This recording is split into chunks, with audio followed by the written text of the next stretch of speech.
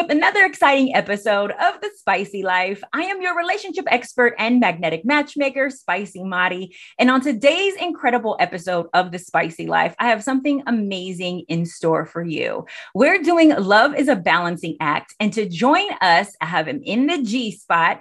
That's a guest spotlight, Pastor Touré. Don't get nervous. Pastor Touré is a best-selling author, businessman, pastor, producer, and influencer of influencers. So happy to have you on the show. You're going to be talking about your new book that just came out.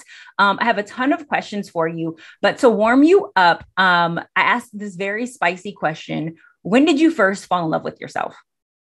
Ooh, wow. Give it to us. I love it. I love it. Well, first of all, awesome to be on the show, Mari. Thank you. I love what you're doing. Thank you I would much. have to say it was after I went through my divorce. And I'm almost wondering if me falling in love with myself led me to finally go through with it. But Wow. I can, from a practical perspective, I can see myself alone. And struggling at first because I didn't know what being alone, I didn't know anything about that. Yeah. But then settling into my me time. And I remember there was a song that Touré Kelly wrote back in the day called Dear No One. And it's such a powerful song. She's basically talking about loving being independent. And that song resonated with me. So I would say it was either just before my divorce or right after my divorce, I fell in love with me. I love that you have a song that like goes with it. What was that process like? Give us a little bit more like spicy details. Because if you fell in love with yourselves, that means that there was a point where you weren't in love with yourself then. So how did we get to that point?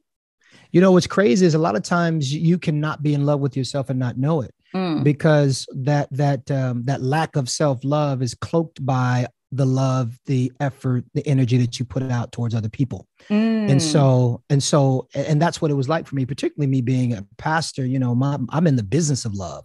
Yeah. I'm in the business of loving on people and taking care of people. And so I think for the longest time, I was really good at that, but it was a cloak. It was me hiding behind the fact that I wasn't prioritizing myself. And so I think that when I finally started getting into me, therapy and everything, realizing that you're pretending, you're doing good with love going in one direction, but not internally. And I think something broke, and I've been in love with me ever since. Hey, that's what I love to hear. Because it's not the easiest process, right? Falling in love with yourself, realizing everything that you have to offer, just what makes you so incredible and special. It's a process. And I think we're really hard on ourselves, and we're always doing this comparison.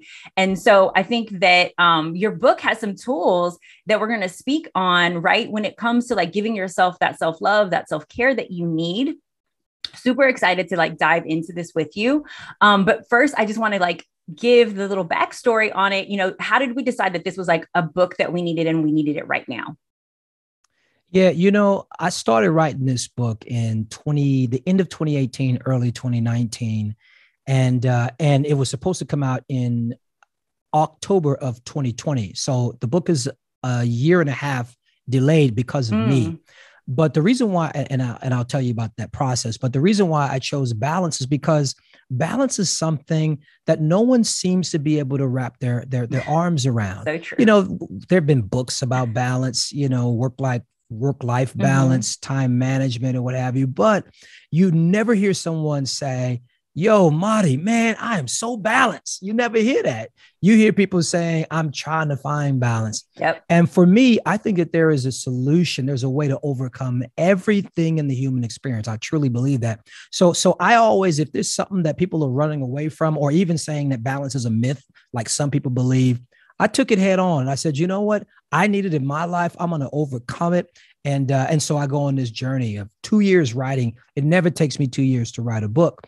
But what I realized was that balance in 2019, pre-pandemic, is a completely different conversation than balance through the pandemic. So I had to discover balance when the world was out of balance. And I think that that's why it is so timely and powerful now, is because it's a lot more deep, a lot more meaningful, and I think a lot more helpful in this moment.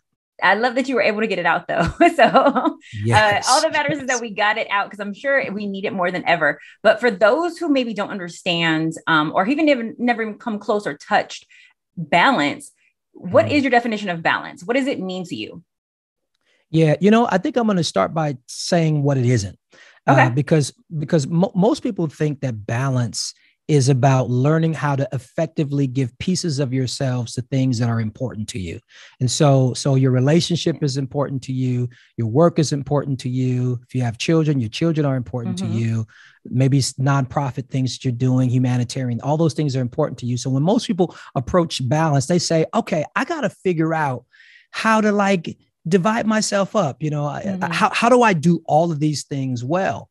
And I think that that's why people get stuck. And I think that's why people fail at balance, because balance is not about, giving pieces of yourself. I can't give my wife, Sarah, 10% of me. I can't give my daughter, Ella, my son, Isaiah, my son, Malachi, 10% of me. I can't give my investors, my staff. I have to give them all of me. So balance is not about learning how to effectively give pieces of yourself. It's about learning how to become your whole entire self, and then bringing yourself to every area of responsibility in sequence. Okay. Love that. Bringing yourself, making yourself whole, right? Like bringing all of you full to every element to break down the sequence. So when you say sequence, that means. So when I talk about sequence, I'm saying, so the goal is to become all of yourself. Balance is not a discipline. It's not, and that's where people mess up. They think that, okay, being balanced is a discipline, work-life, time management. But I have been disciplined in, allocating time to, to my kids, to my wife, but not bringing my best self to those moments, and really finding it sometimes counterproductive because what they need is me. They don't need a slither of me. They need all of me. Right. So it's not a discipline. So balance is more of a state of being. It is me working several disciplines so that I can become all of myself, my best self. And now when I show up in my marriage, I'm showing up like, whoa, I'm lit. She's got the man of her dreams. I'm showing up to my kids. They're like, yo, dad, you come on, let's do this more. I'm showing up in my staff meetings with innovation, with creativity. I'm talking to my investors. They feel good about me because, wow, man, this guy is sharp. He's on his game. He's problem solving. And so it's a state. And when you arrive at that state of balance, you do all things well. And that's what we're after. Because when we think about it, when people say that they want more balance, really what they're saying is, I want to do all of these things that I am charged to do. I want to do them well. I feel like if I'm out of balance, it means that, maybe I got the relationship thing going, but the work thing ain't rocking. Or maybe I got the work thing rocking or the relationship. So it is a desire to do all things well. And you can, if you become balanced. I'm here with you. I was always under the impression, right? And I think that society too was under the impression that balance is this juggling act of trying to make everything happen or make everything work. And we think it's this like time management of like what you said of giving, certain pieces or allotting this amount of time to certain things. But what I've noticed is like, that's draining, right? It like pulls at you and you feel like you're not showing up as your best self. Talk to me a little bit about when you're saying that you are bringing your best self, or that your wife is getting all of you, or your children are receiving all of you. What's the secret sauce? How are you making sure that you're not frustrated, or you're not like overwhelmed from running to, leading a service to now having to go to, soccer practice? Like, how are you managing your way of being? Well, you're not your best self because you haven't prioritized self. And so when you look at your life here's the problem. Most people look at their life as a menu of responsibilities. Yeah. I got this, I got that, I got to do this, I got to do that. And if your focus is to do all of that, what happened to you? You know what I mean? True. And the reality of it is when you become you, your goodness springs out from you and touches all those areas. And so it's kind of like, it's not about everything. I'm learning it's not about doing everything. It's about doing one thing, and one thing amazingly and in sequence. See, when you're balanced, what I've learned is my kids don't need a lot of time with me. They need quality time with me. True. Right. So they could see me every day. I could take them to the park every day. But if I'm not present, if the good me is not present, then they'd rather hang out with their kids. And so you asked, how do you do it? So I think that the first thing you do to be a balanced person, and let's call it a step, but maybe really it's not a step. Maybe it's the exact opposite of a step. I think it's a stop. I think you literally, if you want to be a balanced person, you have to have the courage to stop. And this is where so many people get stuck because, I used to think that it took a lot of faith to start something. And it does take faith to start something new, a new career, a move to a new city, new job, whatever. It does take faith to do that. But it takes way more faith to believe that you can stop and your world won't come crashing down. And most people don't stop. It's like they keep going. They want to be balanced. They want to be whole. They want to be all of that, but they're just moving. No one can become all of themselves if they keep moving. So I think the first step is to stop. When you stop, it brings you to a state, if you stop properly, it brings you to a state of awareness, right? Because most people don't know what's going on because life is so noisy. There's so many thoughts that come at us, Marty. We don't know what's our thoughts versus the thoughts of everybody else. Yes. Because it's coming at us. And so how can I be me? That's the goal, to be my best self. How can I be my best self when everybody is projecting their self into my consciousness? I'm going through, you scroll through social media, man, and you get mad, sad, happy, glad, envious, fired up, feel good. I mean, all that stuff. And so you got to stop, shut the noise down, come to a place of awareness. Now, why is awareness important? Awareness, because it lets us know what's really going on, and in the book, I talk about the difference between self-awareness, which I'm so glad everyone is seeking, and soul awareness. There's another level. Ooh. And that's a whole other thing I'm talking to, but that's a whole other dimension. I want to know what soul awareness is. Yeah. Well, I'll tell you. So self-awareness, obviously we love self-awareness. It's about knowing what you're doing, why you're doing it, and from that, you can hopefully make better decisions. Studies show that people who are self-aware, they excel in their jobs, have great relationships, etc.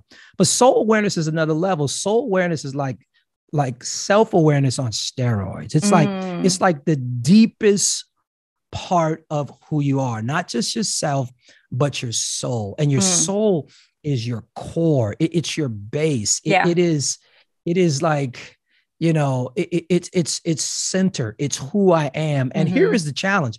When you don't know the difference between self-awareness and soul awareness, your soul can long for something and you will be trying to satisfy it with things that satisfy self. You know what I mean? So your soul could be longing for something and you're like, okay, I need a new boyfriend, or I need a new date, or I need a new drink, or I need a new whatever. I need a new turn up, whatever it is, right? You because you haven't tapped into the fact that it's really your soul longing and you don't understand how to tap into that longing and then satisfy it. And I do a great deal of talking about how to do that in the book. Oh my gosh.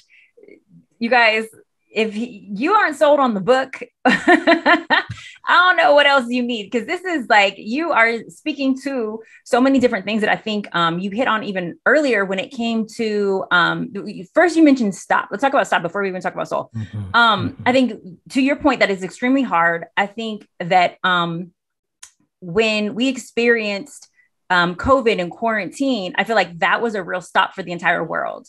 That was unexpected, right? We were just moving. We were on autopilot. For me in particular, that really speaks to me because I was at this place where I had in my mind, I wasn't going to have a kid until I starred as a relationship expert in my first show. Okay. That's just what my goal was. And so I was like, I can't possibly have a family at this moment.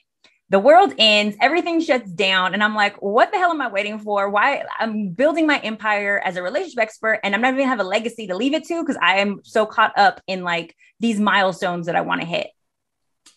Fast forward, me and my husband decide we're going to get pregnant. We have a baby. I've been praying on it for a long time. Okay.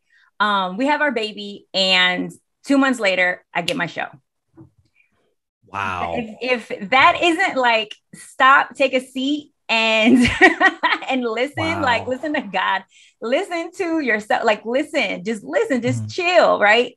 So I feel like that is so important because like we just keep running, we just keep running and we keep running and we never just allow ourselves to just be still and to just meditate on what we really need Mm. and what's best for us.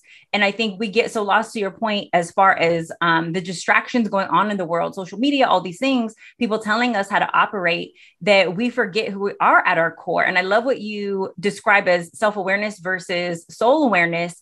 Because we can go to therapy all day long. We can, try to unpack our childhood memories and, all the things that, have created who we are, or who we believe ourselves to be. But unless we reach back into like our soul and the depth of, what makes us love, what makes us fearful, like just understanding more about why, not just the self-regulation part that you had mentioned about like controlling our decisions, the better that we know ourselves, but understanding like our mission and our purpose. And I think that's extremely important to me at The Spicy Life. I help people connect with their purpose mate, right? And I think that that's what you're saying when you say soul connection. It's helping you understand that. And a lot of people can't meet their purpose mate because they don't have that soul connection. Probably they don't know like their purpose and where they're going in life. I just think that you have so much wisdom to give. And y'all, when I tell you that I've been with and following and loving on Pastor Touré for so long, from when he was in like a teeny weeny church in North Hollywood to when he went like big time mainstream over here in LA, like the entire stadium seating was gone. I was over in the overflow room trying to come to Sunday service. Like, this is somebody who has really led me for a long time and led a multitude of people because he has so much information to offer that I know anything that he's writing or anything that he's putting out is definitely not just going to like help you grow, but to the next level elevation that you need in your life. Okay. I said my piece. I'm gonna just keep asking you questions now. Okay. Wow. I appreciate those words. And I love what you're doing. I mean, you're talking about purpose mates. Yeah.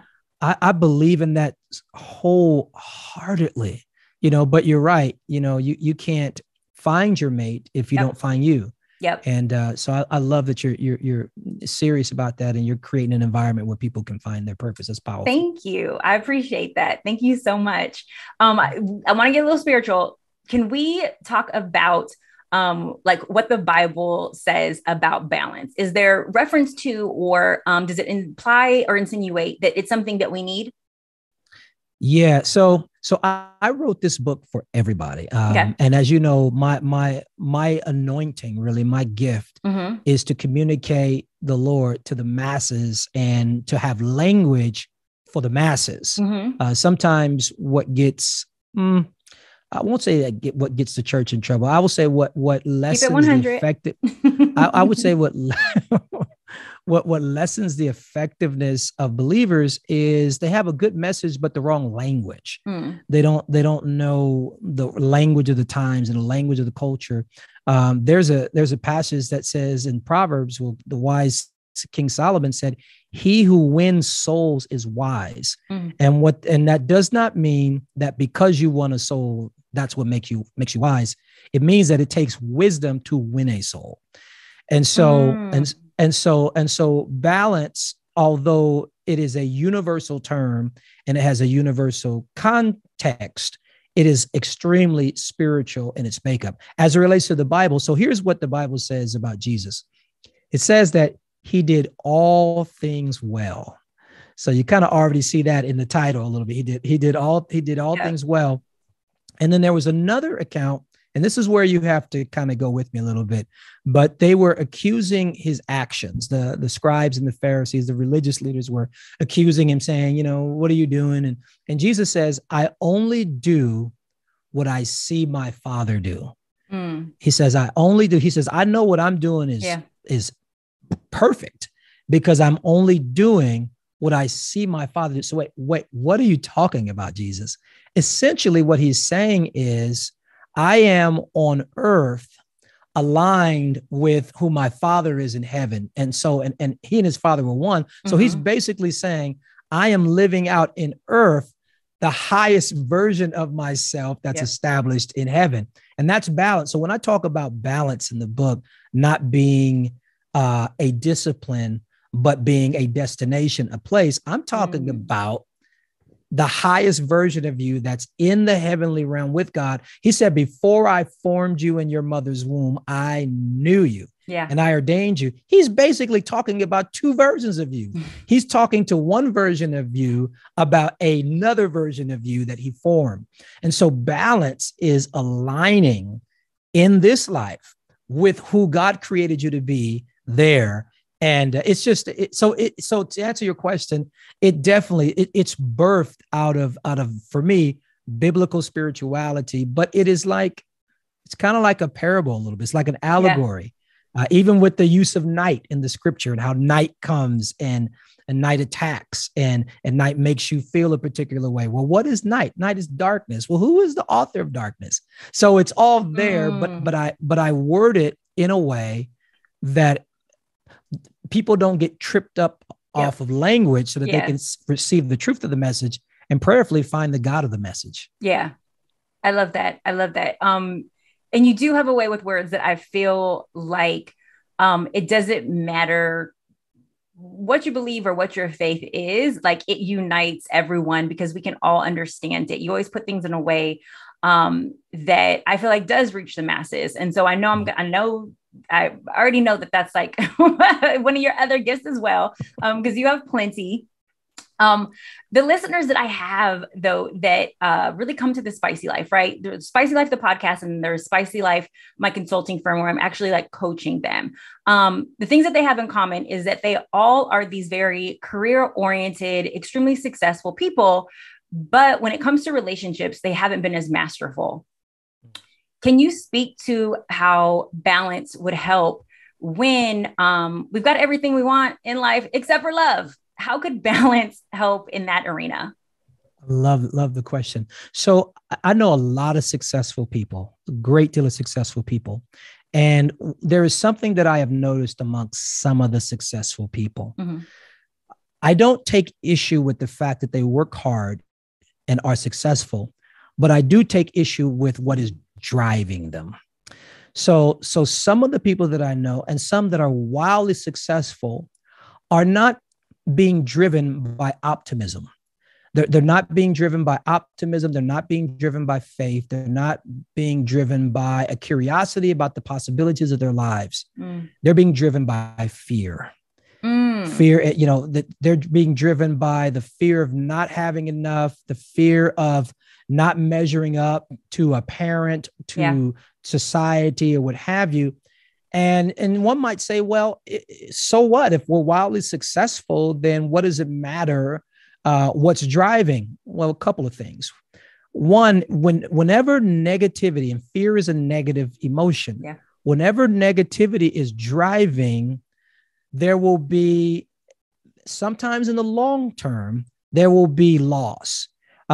Studies show that when you ruminate on negative things, so fear is driving you and you're succeeding because you're afraid of what might happen. That's negative rumination creates protein deposits in the brain, protein buildups in the brain, which is what leads to early dementia.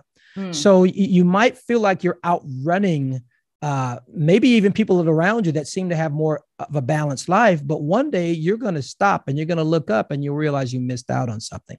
So to the person, and of course that's not everyone, but to the person who can't seem to get relationships right, they get work right, but they can't get relationships right. They're acknowledging, one, that they want a relationship, that they want this to happen. So is it, because it may not be the career, it just may be coincidence, correlation isn't causation. They might think that, that it's about the career, but maybe it's not. Maybe it's about stopping and really asking yourself some of the hard questions. Maybe you're afraid to be alone. Maybe work for you is a cover up for your lack of the love of self.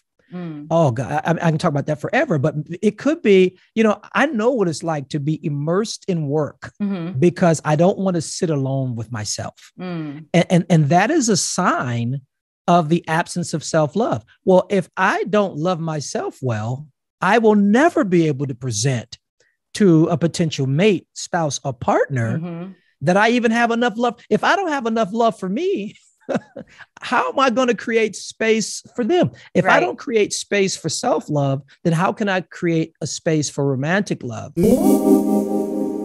Are you tired of being alone? Or maybe you feel like you're on a merry-go-round attracting the same toxic relationships over and over again. Maybe you're even having trouble making the first connection with someone. If meeting a passionate and powerful partner feels daunting for you, then chances are the Spicy Life can help. I'm offering the Spicy e-course, Your Purpose Mate Awaits, which not only educates you on how to connect more effectively, but provides you with the tools to date and form relationships with success. The Spicy e-course is a 6-week online curriculum with weekly live virtual classroom sessions led by yours truly, Spicy Mari.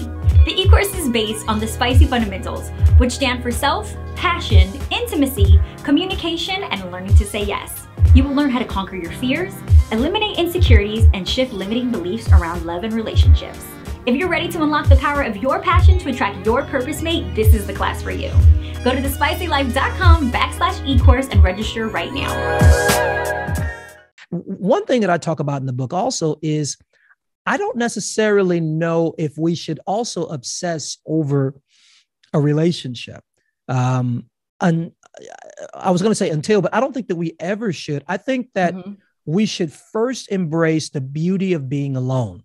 Now, somebody right there just logged off. Someone said, "Oh, like, Marty, I like this dude. Hold up. I liked him for a minute, but now, no, he's saying I need to embrace being alone." No. Let me break down why being alone is so important.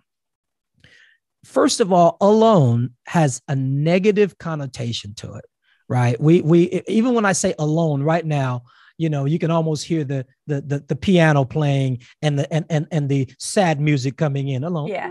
You go to a restaurant, you go somewhere and the violin is hitting right now. You go to a restaurant, you're there with your friends, you see this poor little person, this poor little lady, poor little guy over in the corner, alone, all by themselves. So we are wired to think that alone is bad. But here's the thing, that word alone comes from a Latin phrase, al ana. It's 2 words that make up a phrase, al ana, and it literally means all one. All one. So alone was never meant to have any sort of negative connotation to it. It was really positive to become all one in a fragmented society. When you scroll social media and you go through all those range of emotions, mad, sad, happy, envious, proud, all this sort of stuff, that's the fragmentation of self. And so the beauty of stopping and getting alone is you get to become all of yourself. And then when you become all of yourself and you are good with yourself, then that is when you are ready to offer yourself to somebody else. And so maybe work is the issue, but maybe it's not the issue in that you're too busy for a relationship. Maybe you're too busy for yourself. And you need to pause, stop, take time out, get with you, fall in love with you. There is something incredible about you. You're a mystery. People, we talked about it when we first got started and people are so hard on themselves, but man, you're a mystery. Look in that mirror and be curious about you. You were made in the image and the likeness of God. You need to be in that mirror, like, pinching yourself. Who am I? And then when you make a mistake, here's the thing. When you make a mistake, don't penalize, ponder. Think about it. I've got this saying, never waste a perfectly good failure. Mistakes and failure, they're there to teach you. Do an autopsy on your mistake. Do an autopsy on your failure so that you can glean the insight and the wisdom to make you a better you. Okay, what he is saying, y'all have heard me say this before. Okay, Pastor Touré is hitting on the money. I have everybody who listens. I'm constantly talking about doing a SWOT analysis on yourself. What are your strengths, right? We want to pump ourselves up. What are our weaknesses? Like, what are the things that we don't do so well or that people don't like that we do? What are our opportunities for growth? Like, what can we do with those weaknesses and improve upon? And then what are the threats? What's the worst case scenario if I don't work on these things that I'm not crazy about? So it sounds very similar to what you're saying right now. Like, really sit in that moment after a breakup or after a job loss or after something and figure out like where we can grow from it. And instead of taking it as a loss, let's take it as a learning lesson, right? Absolutely. There's a difference between losing and being a loser. There's a Mm. difference between failing and being a failure. A failure, if you see it right and you posture yourself right, can catapult you into a dimension of greatness and impact beyond your wildest dreams. Most amazing people. In fact, I can't think of an amazing person that I know that didn't spring back from a failure. I love this. I, Pastor Touré, like this is going to be one of my favorite episodes, like by far. Wow. I want to talk a little bit about balance and like the chapters, right? I noticed that you had it broken down. I just kind of want to like hear what we can expect from each one. The power of no. Why is no so important? Like, what can we expect from this? That's one of my favorite Because I chapters. only It's like the good. hearing the word yes. I only want I yes from know. folks, okay? I know. I feel you. We all do. But the reality of it is you've got to get comfortable with no, because no protects your yes, and your yes is Mm. expensive.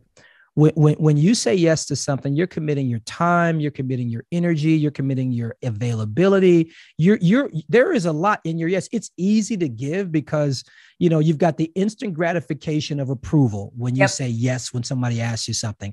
So that's your dopamine kicks in, Mm-hmm. It endorphins. feels You feel good. good. Feels good. But then what happens when you gave that yes, and then something that you've been praying for, something that you've been studying for, something you've been working hard for shows up, and you can't give it a yes because you gave a random yes down the road somewhere. And so yes is important. No is important because your yes is expensive. I also like no because no protects my purpose. It protects it puts boundaries around my purpose. So when I That's good. understand, when I That's good. understand where I'm headed, and we all should understand where we're going, or at least you don't have to have every detail. I'm not that guy, but you should know what the parameters are pertaining to what you are trying to accomplish. Okay, so when you have parameters, those are boundaries. No is a boundary. No says, oh, no, I can't do that. No, Mm-hmm. I can't commit to that because I have allocated that time, that season, that energy, your limited resource. Can't say yes to everything because there's only so much of you. And so, no is critical. And here's another thing I like about no. No will qualify your relationships because there's That's what I was some thinking you were relationships. saying. Yes. Yeah, like Okay. some relationships only work because you say yes all the time. So you can't even tell whether or not the relationship is legitimate because you never say no. So every once in Yes. a while, you should just throw a no out there every once in a while just to say, let me see what we got here. Because if someone loves you, they're going to respect your boundaries. They're going to want the best for you, and they're going to respect your strategy for getting to where you need to go. Okay, next one, because that was so good. There's no team and I. Why is this chapter important? I love it. And obviously that's a play off of the popular phrase, Mm-hmm. there's no I in team. I wanted to break this notion that that prioritizing self is the same thing as being selfish. That's completely not true. Yeah. I used to struggle when when you be on the airplane, they tell you, if there's an emergency, then, bring when the mask comes down, the Yeah. oxygen mask, put it on you first. And I'm thinking, I got kids. No, that's self. I'm going to put it on my kids. But Mm-hmm. no, I need to put it on me because if I'm good, I can make sure that my kids are good. Yep. So it was it was to give people tools and insights to break this notion of the idea that being good to yourself somehow is selfish. It's not selfish. It's what I call being selfful. You're being mindful Mm. of self. And it's actually one of the best chapters in the book. Ooh. Okay. Y'all heard it. He said it's the best. So you need to make sure that you're reading it. The 5 signs of imbalance. I love it. So if people are saying that, I need to find balance, I'm out of balance. In essence, what they're saying is that Mm-hmm. balance has actually become the norm. And anything that becomes normal is very difficult to detect. And so I laid out 5, and that could be 20 things that will reveal to you they're out of balance. But 5, one of the 5 common areas that pinpoint that you're in balance, and those are stagnation. You feel stuck. You can't move. I talk about that and how to get out of that. Loss of clarity. You lack of clarity. You don't have clarity anymore. Yeah. That's gone. Declining thought life. You always skew to the negative. That means that you're out of balance. Jealousy and envy is another one. You can't be excited. You can't celebrate progress when you're stuck. And so that's a sign that you're out of balance when you can't celebrate progress because it's not on you, it's on somebody else. And then weariness is a big one. And there's a difference between being tired and weary. I like to call weariness, I define it in the book as the gradual gravitational pull down to the tarmac of disaster. So it is gradual. I know that's a lot. But just know that when you get, I ain't talking about being tired. Tired, you get you a nap, you be okay. When you're weary, just know you're going down. Your productivity is going down. Your innovation is going down. Your patience is going down. Your relationships are going to suffer. Your decision-making is going to fall off. There'll be lapse in judgment and lapse, perhaps even in integrity. And so weariness is a sign that you need to pause, stop, and get back to balance. You got a bunch of people now questioning, like, I thought I was tired, but I might be weary. People are second guessing themselves now. And then the next one, balance after the blow. What is this one? What can we expect from this? That one, I say it about every chapter. That one is definitely one of my favorites. This one's the favorite. Yeah, this one is crazy. So life happens to us. All of us, we're not exempt from life's blows. And the reason why I call it a blow is different from something bad happening necessarily. A blow is when you get the wind knocked out of you. Mm-hmm. COVID-19 knocked the wind out of the world. So many things happen. And so balance after the blow, I give you step-by-step process to get back to regain your equilibrium. Some people get a blow, some people get damaged and they never rebound. They never trust life again. They never get over it. They are permanently damaged by a thing. And I give practical steps to show you how to not allow that to happen, but to trust life again, because as long as you've got breath in your body, we have not seen the finest work of you, nor the finest work that I believe God has in store for your life.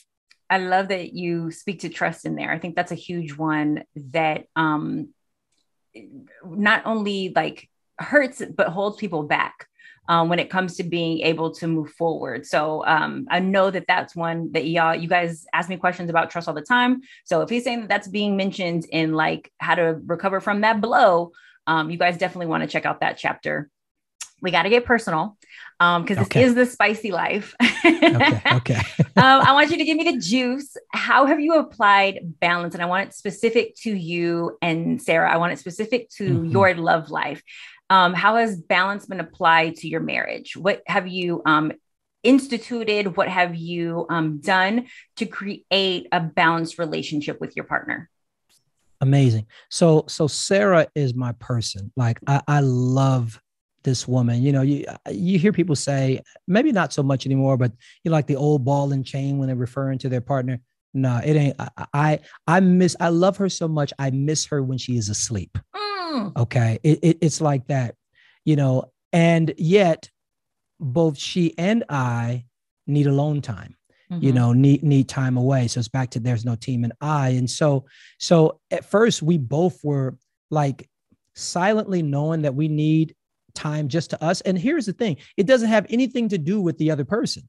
Me needing alone time is not me trying to escape Sarah, and her needing alone time is not me trying to, it has nothing to do with that. It has to do with what our soul needs in order for us to be the best version. So we were kind of like, almost like closeted, needing time away, but we would never say it, or we would do it and it would be kind of difficult to do and we feel guilty or whatever. And then, even like writing this book, and revealing how there was, I don't want to go too long with this, but there was this, we had this vision of, we saw a couple riding motorcycles and they looked amazing. They had leather, they were on Harleys, like it was woo. They were turning in sequence, hair was blowing in the wind. It was dope. And I'm like, oh, we're going to do that. We're going to do that. We're going to do that. And so I stuck with it. Sarah didn't. So I ended up buying a motorcycle. And I started riding. I bought a motorcycle and I thought she was going to come along because the whole vision was me and her doing it together, right? So I started doing it and it was amazing. And at first she would kind of ride with me. She didn't get her own motorcycle, but she would ride in the back of mine. And she did it a couple of times, then she stopped doing it. And so I'd be like, babe, let's go ride. She's like, I don't feel like. I'm like, okay, I'm going to go ride. And I would have an amazing time. And I started feeling guilty because, hey, here is this thing we said we were going to do together. Now I'm doing it and I'm having this amazing experience. And I started feeling guilty. And then I got delivered from that mentality because I noticed, and she also noticed, that when I came back from writing, I was this incredible recharged. Yep. I'm patient, baby. You want to go out? What do you want to do? And so we realized that, yeah, it's a sacrifice. And of course, riding a motorcycle for a few hours is different from taking a few days off. But the principle is, we learn that if we give each other those 2 or 3 days that we need, yeah, we actually are the benefactors in allowing us, hey, I miss you. It's cold. The bed is cold, but you know what? You're getting what you need. And when you come back, I'm going to have a better version of you, and vice versa. So we believe in balance, and we take now, every 6 weeks, every 6 to 9 weeks, we're taking a day or two and we're going away, staying in Santa Barbara, or Newport, or somewhere like that. And so we believe in it, because at the end of the day, we want to be the best version of ourselves, and we can't do it without doing these steps that lead to balance. I love that. It's so important too. And it also gives you and your partner opportunity to miss one another, right? So like you get this alone time, you recharge, and you're not 100% up underneath each other. So yes, you're learning new things, you're discovering things, and now you have something to take back to your partner to actually share, versus every single memory being like the exact same. Exactly. It really creates more passion in the relationship. Love this. My last one for you is for people who are struggling. Go ahead. Let me add something. I want to get to that, because you mentioned trust, and I want to make certain that because it takes trust to do that. It takes trust to let your partner go out to a hotel away from you for 3 days or however long it is. And sometimes if someone has been burned in the past, they can be trying to hold on and not allowing that, and ultimately damage the relationship. Yep. Trust is a decision. And if you're going to be in a relationship, you have to make a decision to trust. And the last thing I'll say, I want to get to your last question, is love. Let me tell you something. Love is expensive, and love is risky. Yeah. And if you want love, you have to trust in such a way that you risk the possibility. You don't have to ruminate on it, but you risk the possibility of being hurt again. But let me tell you something. And that the notion of being hurt again, particularly if you've been hurt, like for real, can be unthinkable. Mm-hmm. But man, the reward on the other side, if you choose well, and I believe that if you're balanced, you'll choose well. The reward of that level of trust and that level of openness and availability, oh man, is going to be so much greater than what you had before, and so worth the version of you that you have to become in order to allow that freedom. I just wanted to say that, because trust is a part of it. You just went into something that people are going to be screaming at me. Like, can I get you a couple more minutes? Like, so that I can ask you something pertaining to what you just said. How are you looking on time? You can keep it real with me. Yeah. Let's be a blessing to the people. Okay, please. Let's go. So one of the hugest questions that I get when I get couples who have struggled with infidelity, because you went there. So now we got to go there, right? Mm-hmm. When it comes to trusting, allowing our partner that freedom, or back their liberties, right? Because we take it away. We want to control the situation because we've just been hurt and somebody has betrayed us. Maybe they were dishonest, or maybe they cheated. Oftentimes couples will not let them have that alone time. They won't let them go on the bachelor weekend with their friends. They won't let them travel. They won't let them stay out late with the boys, or the girls, whomever, is the betrayer. And you're speaking on but choose balance, choose wisely. What would you say to those people who are still hurting and struggling with releasing those reins and allowing that person to go? Because most of the time people feel like they need to control the situation. They feel like the person hasn't earned the trust back to be able to separate from them. What would you say to them? Totally understand that and empathize greatly with that. I want to give a harsh truth. Okay, go for it. No matter what you think, you cannot control another human being. You can suppress, which actually works to your disadvantage. You can suppress someone, but you can't control a person. I love my wife. My wife is amazing, and I trust her. I love my wife, but I can't control her. At the end of the day, she is a human being with a will and a soul. And it's just important that you do your best to choose someone that you can trust. You cannot control. So I would say to that person, you're going to have to decide.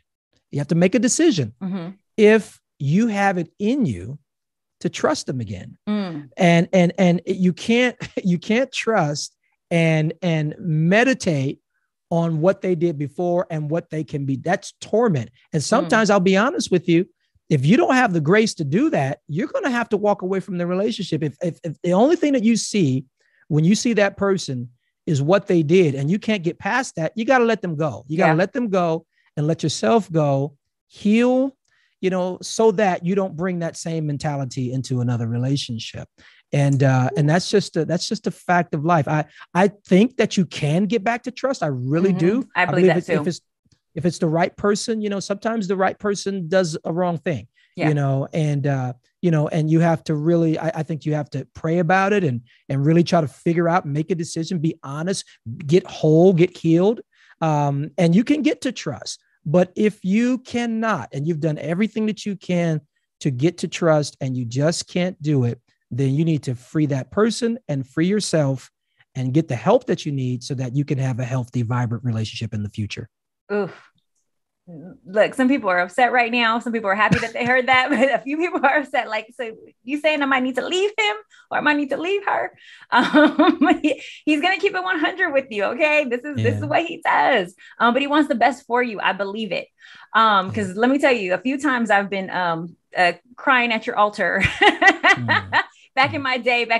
Now I'm happily married, but there's a few times I was up at your pulpit crying, needing hands laid on me. Okay. My last question for you was for people who are with a partner who doesn't have balance, right? They feel like they don't give me enough time. There isn't a balance. They're not spending enough time maybe with the family or, career's priority, or maybe it's the mother-in-law is the priority. How would you suggest that they encourage their partner to find more balance without sounding nagging or confrontational, or as if they're complaining all the time about what the partner's not doing? I love it. I think the communication in a relationship is everything. I mean, talk about it all. Nothing is off limits. Why have a relationship that you can't bring your authentic self to? And so I would do it, and to your point, not in an accusatory way, but you're discussing your needs. There's nothing wrong with, in a relationship, discussing needs. Not to the point that you are making the other person responsible for your needs. It's not that. It is just you coming to the table and saying, when I look at what makes me feel good, what makes me feel loved, what makes me feel valued, this is what that looks like to me. Because here is the thing. If you don't talk about that, that person may very well believe that he or she, that they're demonstrating love in another way. And so they're like, man, I thought that you knew how I felt about you, but it's back down to the 5 love languages. I knew what I felt about you, and I was giving this to you, but wow, you didn't see it that way. So I think it's about communication, and then if it's about balance, I think you have to model it too. You have to model that you're balanced, that you're taking balance seriously. The modeling part. You got to model it. Sometimes we make demands on what we won't model. And so I think it's modeling it. I think it's honesty. And I think it's, I have this phrase, and you've probably heard me say it, about thinking the highest thought. I know how the mind can play tricks on you and make you make something out of nothing. So I would rather not play the mind game. I would rather think the highest thought than be wrong than to think the lowest thought and be wrong. So when you come to them, we're not attacking, we're not accusing. We're thinking, you know what? I know you love me. I know you care about me. I am not at all delusional about that, or saying that I'm not confused about it. I know you love me. And I just want to express to you that this would really help me. I know that you want to give me love. I know that you want to give me attention. Here's what I'm going through. I don't want to keep this from you. Let's talk about it. And it's a conversation. It's not nagging. It's not, this is how it's got to be. It's a conversation. And particularly if it's a guy, guys don't want to be, and I'm generalizing whatever, because all guys are different. Speak on I completely get that. But guys don't want to feel like they're failing. We are heroes. We want to know that you guys are covered. And so if you come and you're attacking me and telling me I ain't this and I'm not doing enough of that, we're going to shrink, because by nature, almost our job is to protect you. So, and maybe you can even say that, baby, first of all, and then get all the positives out first. He's baby, saying affirm first, ladies. Affirm first. Yes. Get the positive stuff. Baby, you do that. It's incredible. And I know you love me, and then let me tell you something else. We are suckers for the damsel in distress. I mean, we are total suckers. So instead of nagging, it's like, baby, and rub the chest if you got to, baby. I just sometimes, when you're gone, I just feel, you know what I mean? Like, work it, make me feel like I'm Popeye and you're olive oil and I'm about to eat my spinach and bless your life. And if all that doesn't work, leave balance on the coffee table. Okay. Leave the book on the coffee table and be like, just nudge it over to him. Like, I was thinking we could read this together. You were giving so many, you're actually giving really spicy tips, stuff that I would suggest. So I love this. We're in alignment, Pastor Touré. We're on the same track. I have to let you go, but yep. I can't help but to ask this question. Please. This is my last one. I swear to goodness gracious. Okay. We're speaking about balance. And this is something that my friends are going to appreciate this. Me and my husband are going to appreciate this, because I've been in constant debate about this and I want to hear your theory on it. Let's talk about imbalance. And this is pertaining to the church. I really just want to know, why do we see, or what is your theory on why we see an imbalance between women attendees and male attendees? Oh, that's easy. Because women typically have it's easier for them to be vulnerable and to acknowledge their need for spirituality, their need for God. I mean, even you think about worship, worship, particularly, we know worship is not a physical exercise, but when you see worship, the ladies they're at the altar, their arms are stretched out wide. They're like, oh, Jesus, have me, and and the men are kind of like, one hand might be up or they might wave or do something like that. In my humble opinion, I just think that guys have a difficult time being vulnerable. They have a difficult time being seen. And in churches, especially churches like ours, we have a pretty good balance, but we don't want to be seen, and then, but I think that the main thing is that vulnerability piece. I think that because we as men, we want to build stuff. We want to provide. We want to make sure we may not even want you trusting in. Sometimes men get jealous of God. You're at church all the time and you're talking about God all the time. You're talking about the Lord, man. You talk about me. You know what I mean? I'm over here working, but I think more than that, it's really about, it is easier. It appears to be easier for women to acknowledge their need for spirituality and their need for God than it is men to. Okay. And this is I appreciate that. I had to get that one out, because my friends and I are always just having debates about that. Because oftentimes people are asking for males to be the spiritual leader in the relationship. And so they want to go to church, right, and meet someone. And yours in particular is actually, one church was always popping. It was a hot spot, and it did have a good balance. But there's all these other churches where we do see a huge imbalance. And so, out of curiosity, I had to ask that question, because it just seems like, and it could be to the feminine energy of us, willing, like you said, to like release and be open, and men being more protective and guarded. So I do think that was like a great rationale or explanation. But I had to ask you. I was like, oh, you would know. So thank you for that. I want everyone to be able to get the book. I want them to be able to find you, everything with your church, any updates that you have going on. Please give us all your social handles. Let us know like everything that we can support. I appreciate that. Well, you can get the book at thebalancebook.com, and all the book information is there, thebalancebook.com. And then I'm everywhere at Touré, Toure Roberts, at Touré Roberts. But I'd love to connect. Our church is online. It's pretty easy to find. And we've got a lot of exciting things happening all the time. Great community, great people, like Madi. Hey, now look, Ooh, one shirt. You guys, I'm sorry. I just gotta say, you have saved me so many times. And when I say save, I'm not talking about save me like the way that God has saved me. I'm saying like there's been so many moments prior to my marriage where I was going to service actually just to feel better, to fill my love cup back up because I was on some BS and making my own personal mistakes and journey in life. And there's so many losses or things that are lessons that I was going to service just to feel good, just to be filled up. And then you always got the wheels in my head turning and made me like really look at myself, reassess how I was showing up in the world, my relationship with God, and then actually like becoming the kind of person that I wanted to attract. So I credit you for a lot of that. My husband can probably thank you too, but I want to give my big ups to you. Super excited for your book. Thank you so much for joining me.